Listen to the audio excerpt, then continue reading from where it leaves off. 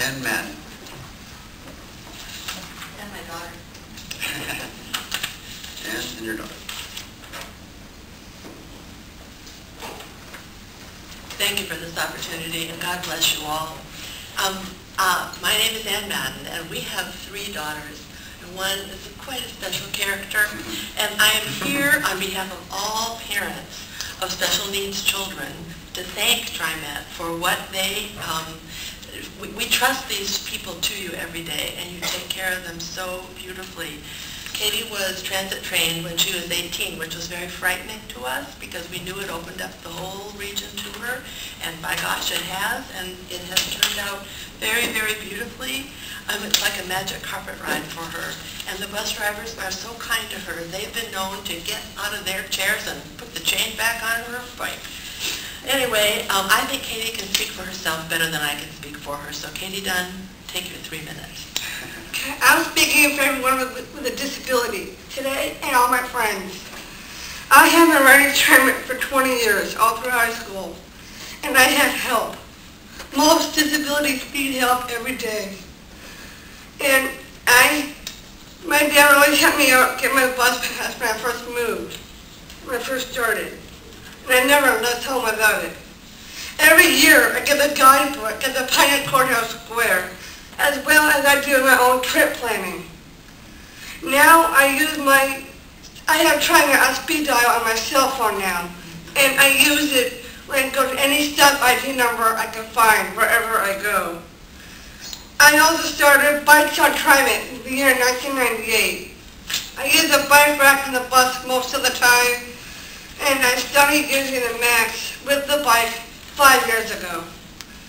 The only hard time I had was using those bike hooks on the top half of the corner of the Max train, and I had a few people help me out a few times. Most of the time I would sit down with the bike using the wheelchair access. And 3 years ago, I got my annual pass by mail every year. Ever since, after 2 years, it was the commuter rail. And I started that in 2009, 2 years ago. I have been going on round trips on the commuter rail with the bike, and sometimes without. And I think disabilities, like me, or my friends, and everyone here today, should always ask for help when they need it. Thank you. Thank you. Here,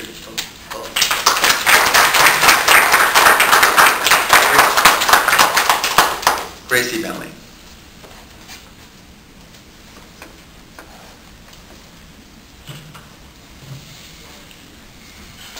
Good morning. Thanks for letting me speak, and thank you, bus drivers. I know some of you from my childhood, so it's kind of cool to see you all here. And I sent all of you an email because my staff and members of OPAL, I'm community organizer at OPAL, Environmental Justice Oregon, and I sent you all an email. We would all like to meet with you individually, and I haven't gotten a response from any of you. I actually was able to make an appointment with Mr. McFarlane before any of you, so it's kind of a surprise to me. So I have my card, and I would like to give it to each one of you and hopefully get a card from you all too, because I can't find your phone numbers online. All I have is the TriMet email address from the website. It's really hard to get a hold of you all. So if you could have respect for that and get back to me soon, I would really appreciate it. And that's all I really have to say. So, thank you. Yeager.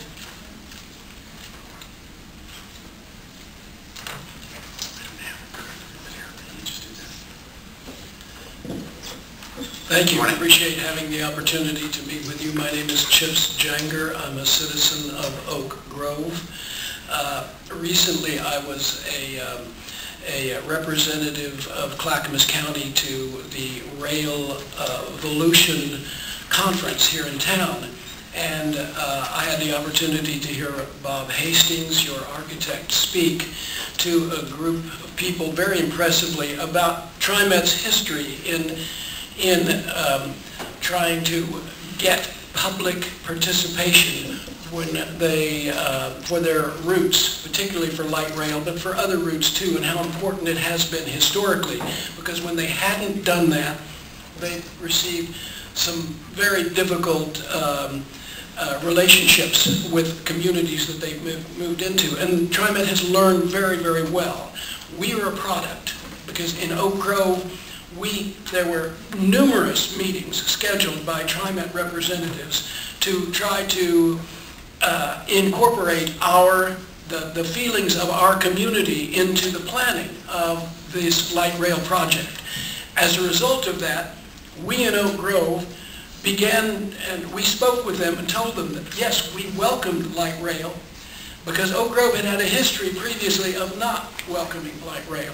We did welcome light rail, but we didn't really want to have a station move onto McLaughlin Boulevard in a terribly debilitated area and have this area further degraded. So instead, TriMet, along with Metro, asked us to apply for a Nature in the Neighborhoods grant. We did. Our community did. I want you to understand, not did we just apply for a grant, but our community, which involved the CPO of the area, which involved the CPO of Jennings Lodge, which involved Oak Lodge Sanitary, which involved the neighborhood groups. Our entire community got together and put a grant together. A grant that would then take this station, which is going to be the terminus of this line, and actually begin to incorporate riparian forest into it, integrate habitat into it, and try to make this the greenest station in the United States. This was done as a community effort. Everybody in our community participated, everybody that we could find, all organizations, all the surrounding neighborhood. I want you to understand, TriMet really cooperated with this, as did Metro, and we got this grant. We got a grant from Metro for $350,000 to begin putting this together. TriMet participated, the Oak Lodge Sanitary participated, our entire community participated. So we want you to understand this is a very, very important thing for our community. And one little addition I need to tell you about. During the 70s, I lived in the area of Georgetown in Washington, D.C. and worked there. While the Metro was being planned, during that time they had a referendum, and Georgetown itself decided they didn't want a station. They didn't want a station. The entire Metro, it runs right under Georgetown. Georgetown's the only area that does not have a station. It has become, when I talk to my friends, the greatest mistake that any community has ever made, because they don't have a station. So I want you to understand, they understood it, they know what a mistake they made, we welcome it. Our community welcomes it, and thank you for doing it. Okay. All right. I know that because my son lives there, and he would love to have a station. Lou Church.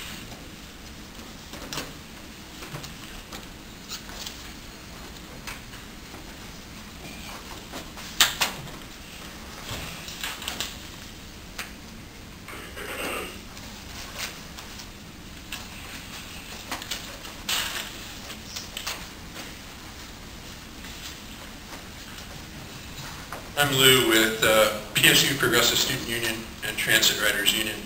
I got to talk to a few of the ATU picketers this morning. I was curious if any of the board members took time to talk to some of the picketers this morning. Or if Neil did. You did? Is that yes? You're nodding. Yes. Okay, all right. What I heard was no contract, no peace. I think that's a good slogan. Transit Riders Union supports the right to health care, a basic fundamental right of workers. Obama just spent a lot of time and energy expanding health care. TriMet needs to support health care for ATU workers. We've also heard in previous meetings quite a bit about safety. Transit Riders Union supports the need for safety and oversight and transparency. In the past, Transit Riders Union turned in, I handed the board president 1,400 petitions, signatures against fare cuts and against fare hikes and against service cuts. The board voted 6-1 and ignored those 1,400 transit riders. We picketed Portland Business Alliance because they supported the cut to Fairless Square. We're glad to see ATU having a much larger picket today. Jonathan with ATU said he thinks this is the largest demonstration against TriMet in the history of the agency. That's good. There's also, as the board knows, but others may not, the Reedville Cafe boycott to elect the TriMet board.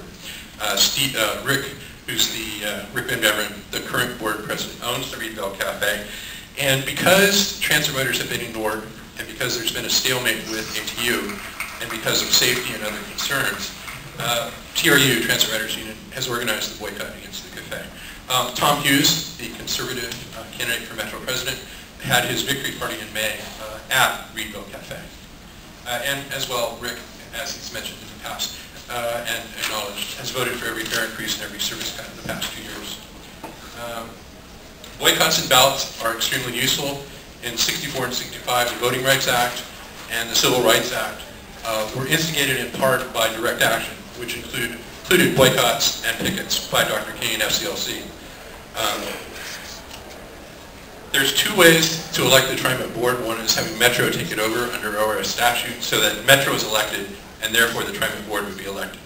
A second method is for an initiative petition, putting it on the ballot and having people vote to require the TriMet board to be elected. These are both long-term projects of Transit Riders Union.